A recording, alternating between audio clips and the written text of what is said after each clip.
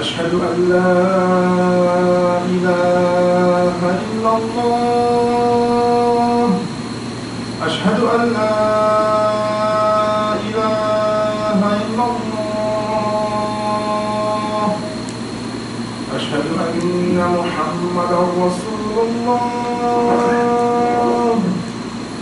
أشهد أن محمدا رسول الله.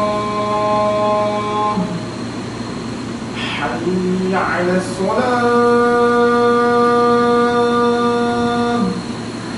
حي على الصلاة.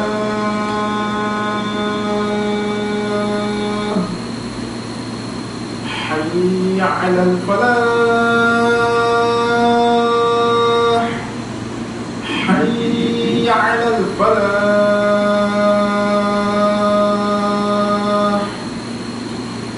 الله أكبر. الله أكبر. لا إله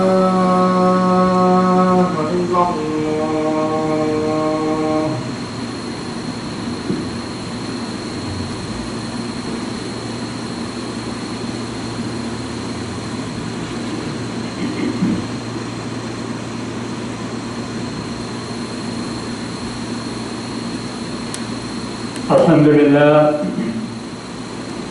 الحمد لله نحمده ونستعينه ونستغفره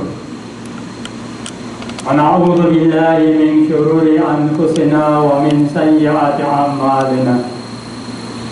من يهد الله فلا مضل له ومن يضلله فلا هادي له. ونشهد أن لا إله إلا الله وحده لا شريك له. ونشهد أن محمدا عبده ورسوله أرسله الله إلى كافة للناس بشيرا ونذيرا وداعيا إلى الله بإذنه وسراجا منيرا. أعوذ بالله من الشيطان الرجيم.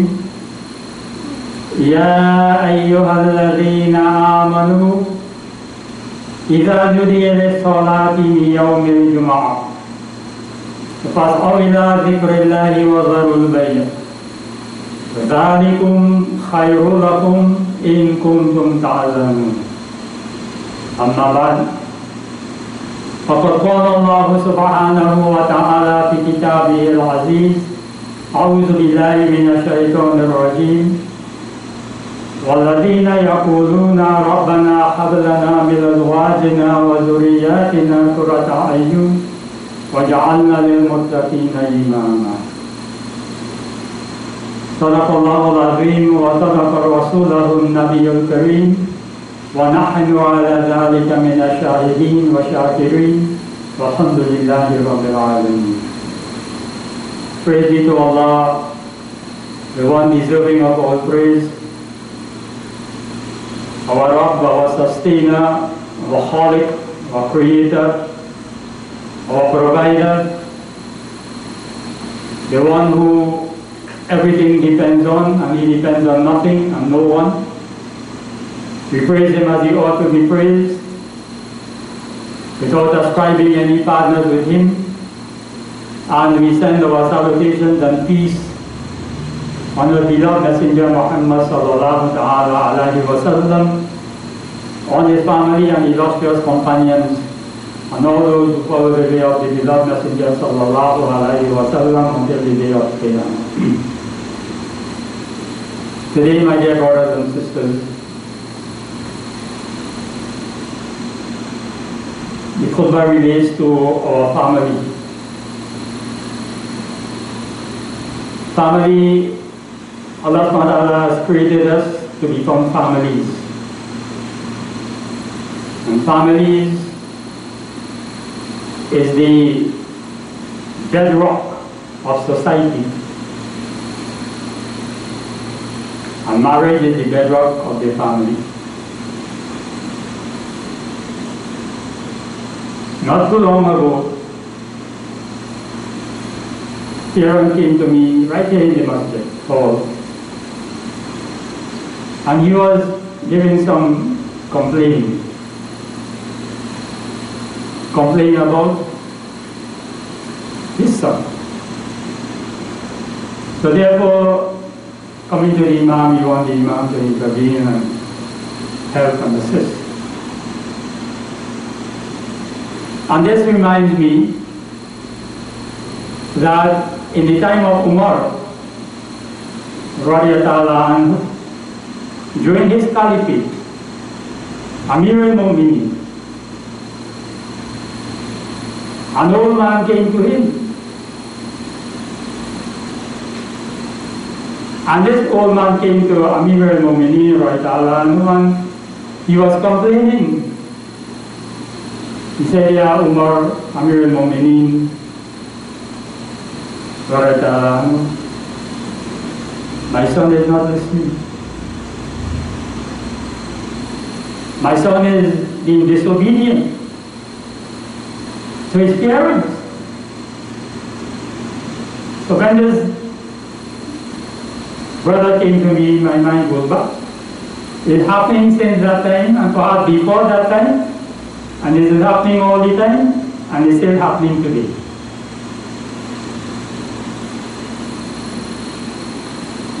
He said, Ya Amir al-Mu'minin, my son is not listening, he is disobedient, he is doing this, he is doing that.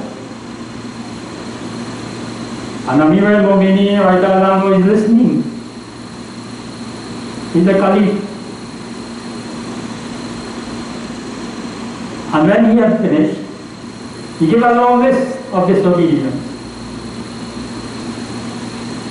Amir al-Mu'minin, radiyallahu anhu, now called the son, young child. And he said, you know what? Your father has just given me a long list of you being disobedient and not fulfilling the rights of your parents. The child is listening.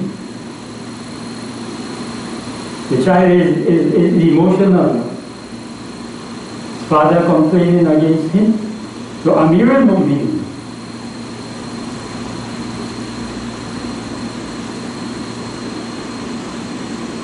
Umar was giving the child some advice.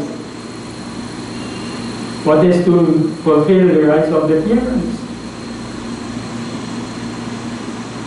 And during the course of the advice from Amir al-Mu'minin, the child stopped. The child said, Ya Amir al-Mu'minin, most respectful, do I have any rights? Listen carefully, and I see in this audience grown-ups, adults, parents. The child said to Amir al-Mu'minin, what are my rights? Do I have any rights as a child? Meaning to say, what are the rights of my parents on me?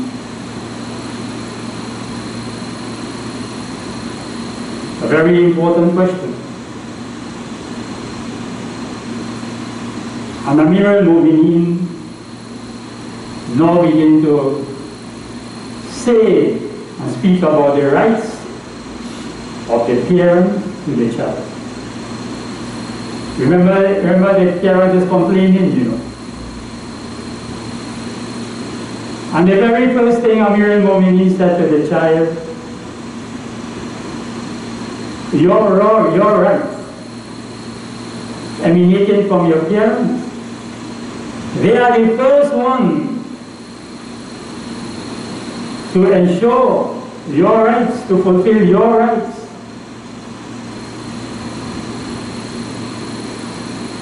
And you know, this is very, very deep. Fulfilling, Amir al-Mu'minin is telling this child, and this is the lesson for all of us. Our rights, even before we become parents, even before we choose a spouse, whether male or female. No child as yet, you know. As a matter of fact, we wouldn't even know if Allah will grant us offspring. So look where it starts. The first right of the parent to the child, when I say parent, but the first right, even before becoming a parent, is making the correct choice. Is making a selected choice. And this was from both sides, from the male as well as the female. And it goes so deep that we have to ask ourselves, for example, the intended parties to get married. Perhaps the wife is saying to herself and asking, is he going to be a good father for my child? If Allah is granting me an offspring or offspring, is he going to be a good person, a good father? And he perhaps is asking the same question. Is she going to be a good mother to my child? So you see how deep it goes. No child yet, you know. But this is the rights of the child, the beginning of the rights of the child. And Mar is telling the boy, because if either party, one of them is ignorant, hasty, arrogant, what do you expect from the child? What do you expect from the child? So the first solution is having good spouses. And when we say good spouses, religiously minded people. Islamically, I'm speaking about.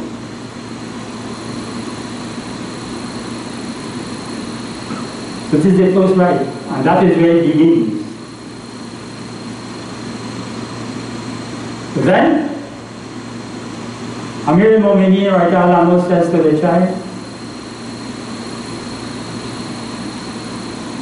your right that your parents have upon you is that to give you a beautiful name. Now many of us will fall into this category, but I'm relating, step by step. So the second right parents have on the child is selecting a beautiful name. And a beautiful name will of course be an Islamic name. There are some problematic problems that will develop from that. But initially, perhaps, for example, you may choose a good Arabic name, have a good meaning, but in another language, that meaning is not suitable. So names of the companions, names of from the Quran, you'll get names and so on. But the point is, a beautiful name. And you know what's the third? The child is listening. And you know what's the third right? The parents have to the child. You should be taught the words of Allah. Parent, this is the right of the parent on the child. And this is the rights of the child. You should be taught about the one who created you. The child is listening, and then he stopped. Until he said, "Ya Amir al-Mu'mineen, hold on." And think about this, in reality, in our life, in our situation, in the world today. Because when you look at names, many of us are choosing westernized names for our children.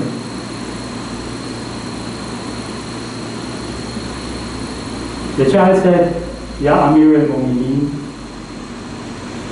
And this is only 3 points, right? This is only 3 rights that the parents owe to this child. There are many more, but the child stopped. And the child said, Ya Amir al-Mu'minin, my father has not fulfilled any one of those 3 rights. Bring change to your eyes. And then you want to know why your child is disobedient. He said, Ya Amir al-Mu'minin, my father has not fulfilled any of those 3 rights, and that's only 3. First of all, my mother is very hasty and arrogant. The mother is the first teacher of the child. The mother is the one who holds the child in her arms, the cradle. Very arrogant and hasty. What do you expect? And my father has not given me a good name.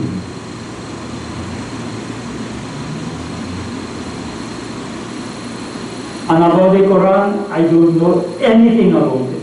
I don't know what it is. So you see, we blaming our children, but then we have not fulfilled the rights towards them. And Amir al-Mu'minin turned his direction to the father. Yes. He said, you come to complain about your son, and you have not fulfilled a single right towards him. What do you expect? Brothers and sisters, I mentioned an ayat of Quran. This ayat opened a lot of doors.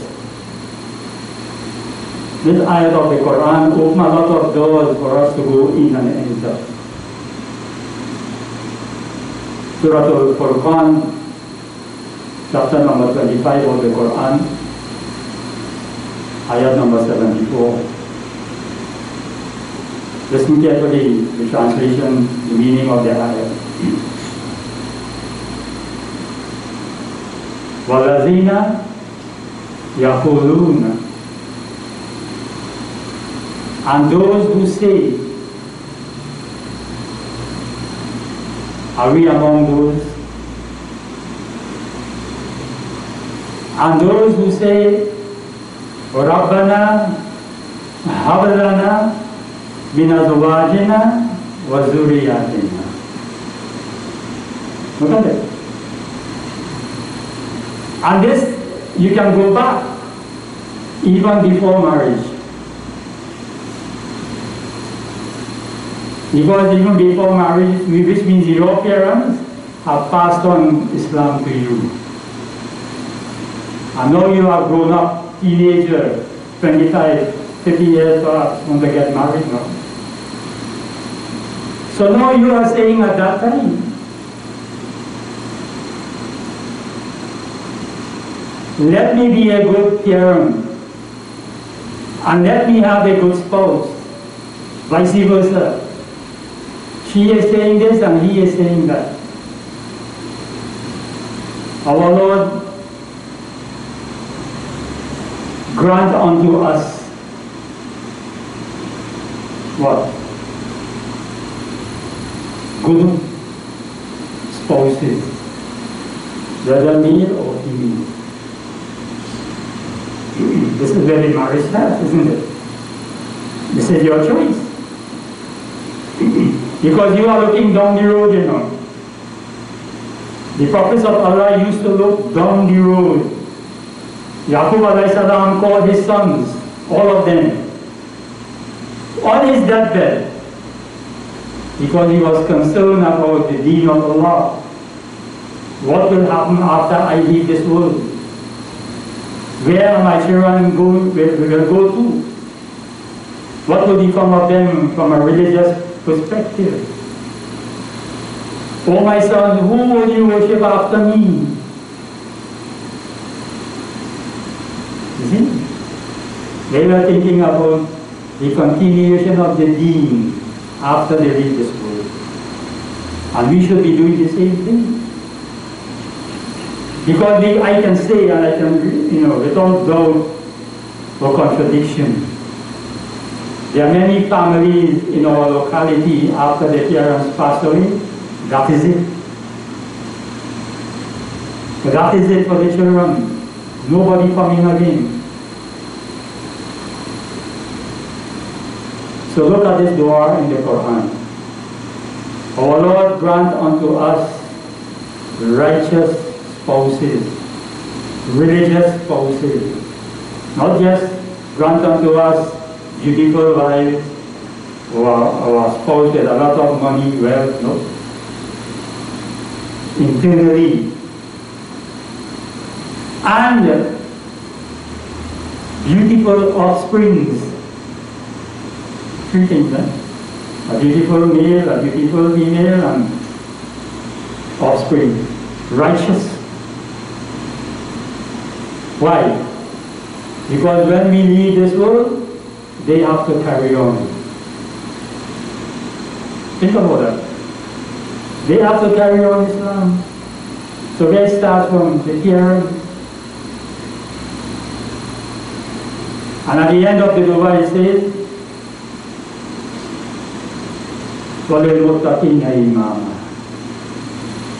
and make us now good leaders. Everything fits in, Everything fits in to make a complete religious package. And this is our problem, my dear brothers and sisters. Don't blame the child. Sometimes we have to blame our own self. Because you know what? There's another point of reality. When other occasions and celebrations come around, whether it is Christmas, whether it is New Year's Day, whether it is this or that, see how much we are involved in it. See how much Muslims are involved in it, and involved in it in a way that is same that the non-Muslims are involved in. So where is the example? Where is the guidance? Where is the training of that child from a religious perspective? May Allah grant us goodness. May Allah grant us forgiveness. May Allah grant us the ability to be, first of all, a good parent. And from our good parenting will emerge good offspring. Because we will teach them. And they will teach their children too, May Allah bless us, forgive us, and grant us this togetherness as a family in the cause of Islam, in the cause of the deen of Allah subhanahu wa ta'ala. And may Allah grant us a special place in His paradise. أقول قولي هذا أستغفر الله ولكم ولسائر المسلمين وكل ذنب أستغفره إنه غفور رحيم.